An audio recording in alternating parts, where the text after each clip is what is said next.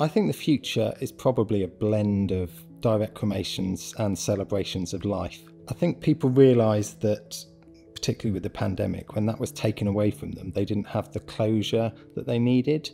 So I think there's practical considerations, but actually people still want that time to celebrate, to mourn, to grieve. The future of the industry looks bright.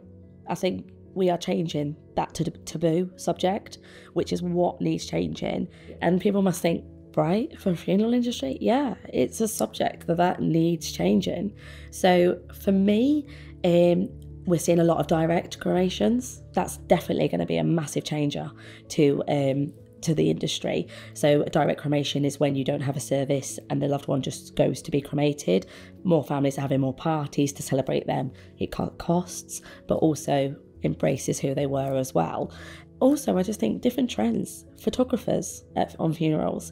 We get so many families that want to photograph a funeral, and why not? It's the end of a chapter, the final chapter as well. So young people want a different style of funerals these days, whether it's not being at the crematorium and having their service somewhere else at a football pitch, or different venues are also are opening up now for funerals. So I definitely think the younger generation have got something to say about how funerals are going to end up. The future of the funeral industry, I think it will always have that traditional aspect about it. People always want to see that what they perceive as a traditional funeral director walking out in front of a black car, but it's not always going to be perceived as that. There's younger generation coming through who put personalised spin on things. They might not want the black hearse, might want a milk float or a lorry or a tractor, so things are being more personalised. Your older generation, they're quite black, hearse, limousine, whereas I think the younger ones are now saying, no, I don't want that.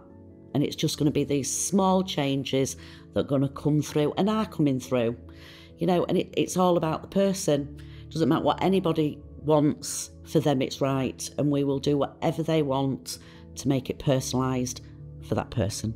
Regarding the rise in the trend of direct cremations, I think there's two reasons for it. Firstly, I think that we can't get away from the price aspect of it. Funerals are really expensive and people sometimes just can't afford them.